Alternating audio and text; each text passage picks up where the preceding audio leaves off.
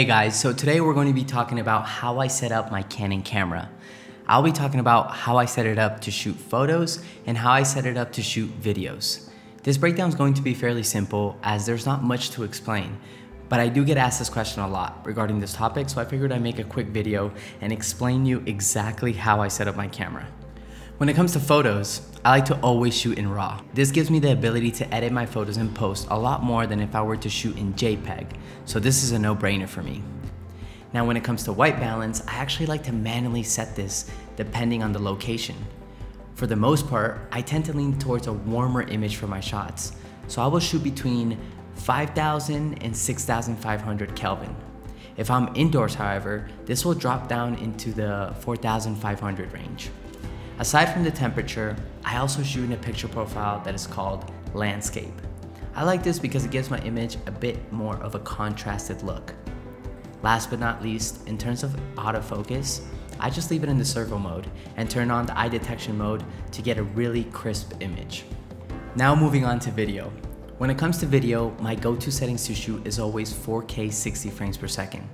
This allows me the ability to slow down my footage if I want to, but it's also a high enough resolution to create movement in post-production in order to give my video a little bit more of a flow. Now in terms of white balance, I follow the same rule as when I am shooting photos and shoot the temperature manually and follow the same settings. However, in terms of picture profile, I always shoot in Canon C-Log3. This is essentially like shooting in a very flat profile, and it gives me the most dynamic range to edit the colors to my liking in post-production. Following the picture profile, when it comes to sound, I also like to set it to manual and adjust it based on the scenario that I am in. It is very easy to jump into a menu and increase or decrease the recording level based on how loud it is. I personally always aim to be lower than 12 decibels in order to get the best audio quality.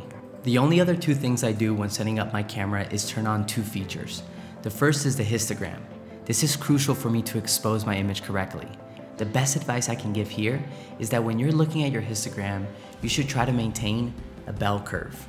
Last but not least, in order to compose my shots properly, I have a 3x3 grid display to be able to compose my images exactly how I want them. It also really helps me when I'm shooting hyperlapses. Well, that is a brief explanation of how I set up my Canon camera in order to shoot the shots exactly how I want them and get the best results possible, both with photos and videos. I hope you guys learned something today, and I'll catch you on the next one.